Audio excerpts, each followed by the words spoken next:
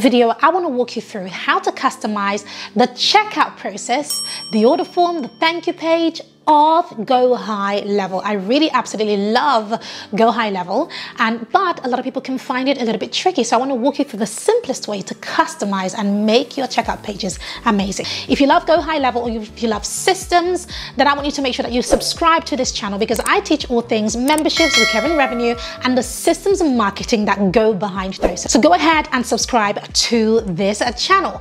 Not only that, I also have an amazing gift for you. We have a recurring revenue workbook. So those of you who are creating SaaS plans or recurring revenue, make sure you click and get the workbook. It is absolutely free and it'll be linked below this video. Let's dive in. I want to walk you through how to edit your order form inside of GoHighLevel or Coachera. Now, don't mind me, I've just come back from the gym, so ignore all of that, but this is the time that I'm creating some content, so let's go.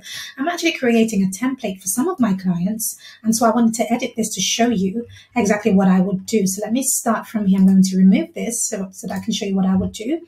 So I'm going to click on this plus, and if I delete this, you can see that there's a ton of stuff you can get inside of GoHighLevel or Coachera. Now, if I click on order, we have a two-step order form, a one-step order form, or an order confirmation. And the order confirmation is quite interesting, so I really like that.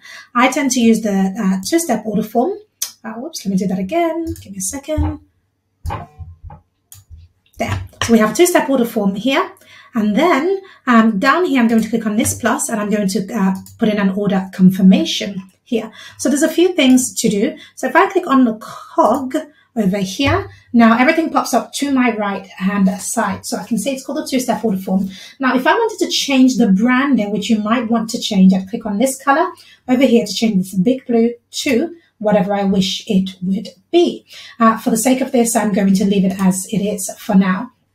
Okay, so let me go back to the cog. Let's get this back up. Here we go. So you can change the color, the branding, change all of that. You can change the button size. Most of what you need, however, is right here on the advanced section.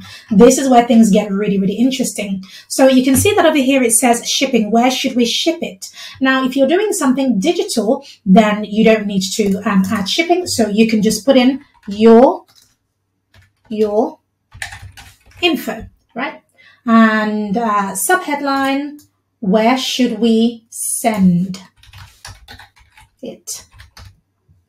Question mark. So I've changed that, not to confuse people. Here, company info, I just turn this off. So click on hide, because if you don't need it, then you don't need it. Full name, that's needed, so leave that. Full name validation, leave that on. Email address, we do need that. Phone number, it's completely up to you. I tend to leave this, so you can hit the drop down and you can hide or show, but I tend to leave that for phone number. Enable country picker. It's completely up to you. If I turn this on, right, it enables people to be able to pick their country, which is fine. Shipping, show shipping. We don't need to ship because this is a digital product. So I'm going to click on hide shipping. So now it has really condensed my form. So if I go back to show shipping over here, it means that you can leave that if you want to, because I think it's quite nice for when people buy something that, you know, you have some sort of address, especially if you're going to send them a gift. So it's completely up to you. If you are going to send them a gift, you can change the word shipping to address, right? Especially if you're collecting payment. You know, this is one of the great ways. If you're collecting payment from somebody online, you know, it just makes more sense. So you can leave the shipping there, but change it to address. So they have a full address, a state, province. You can change all of that if you want to. Zip or postal code. So you can change this postal code, for example, if you are in the UK or other parts of the country that use postal code instead of zip code. And then the button says go to step 2, and that's fine. And you can leave all of that. The footer right here is completely fine. You can leave all of that. Now, here it says main product options. Enable cart mode, leave that on. Product description. If you turn this on, it enables you to add a product description. Pricing information, you can leave that on, and that's fine. And here it says applicable for only recurring products. Please remember that. Now, order bump. If you are going to have an order bump in your funnel, then you definitely want to turn this on.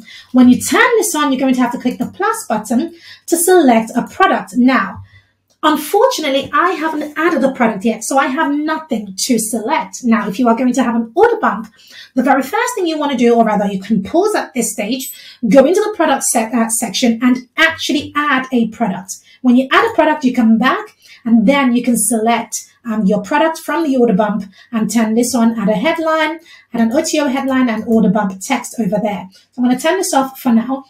Oh, you can add an image for your order bump as well, which is in this section over here. So order bump, very, very, very interesting. Now, over here, it says enable by default. Now, if I turn this on, it means that the order bump will be enabled by default. So it means that somebody would have to untick in order to not pay for the order bump. Now, people have different rules about this. It depends on your feelings. I personally do not enable my order bump on purpose because people can buy by accident or they can be confused and then you have a ton of refunds to do, so I kind of prefer for people to tick to want the order bump. Once you have done that, you click on save. And then here it says coupon codes. Enable coupon codes. You can leave that if you want to. Enable terms and conditions. If you tick this, then you've got to add your terms and conditions so that people can read that. And here it says sticky contact. Of course, if you are using sticky contact, meaning that if somebody has, come from a previous page and their contact is going to be moved over, right? Then you turn that on. New contact on every purchase. That means that, you want a new contact on every purchase. You can turn that on. Validate disposable email. So this is where you validate their email. I actually haven't used this, to be honest with you. That's something that I am going to check out, however. And then, of course, here you have your visibility, whether it's, desktop or mobile, etc. And so that is for the order form. So one of the reasons why I really do like this platform is that there are so many ways that you can customize this. And so that is the order form section. Now, if I go over here to the order confirmation section and I click on a cog, we have a ton of customization as well. So I scroll right up. So you can keep it as order confirmation if you want to, or change that. You can change all the colors and so on. But if I go to advanced over here, again, you can toggle on the order title or off. So if I click on hide, there we go. You can hide that or show. You can leave that there. Order title confirmation, select item of product, price. This is where you add in the price over here. This is where you have the total. You can toggle that on or off over here. You can show or hide that. I definitely leave that. Shipping, definitely you want to hide that because it's a digital product. So look how it's really condensed this. So it means that when somebody orders something or rather completes this, everything shows up here, which is brilliant. And this is a good thing to have so that they are sure what they are buying and you don't have that many refunds. So that's really, really important. So the only thing really that I would change in this section for here is the order form. Oh, pardon me, is the shipping details. I would definitely hide that. Now, one of the questions that some people might have is, how do I change this $99 to show a figure?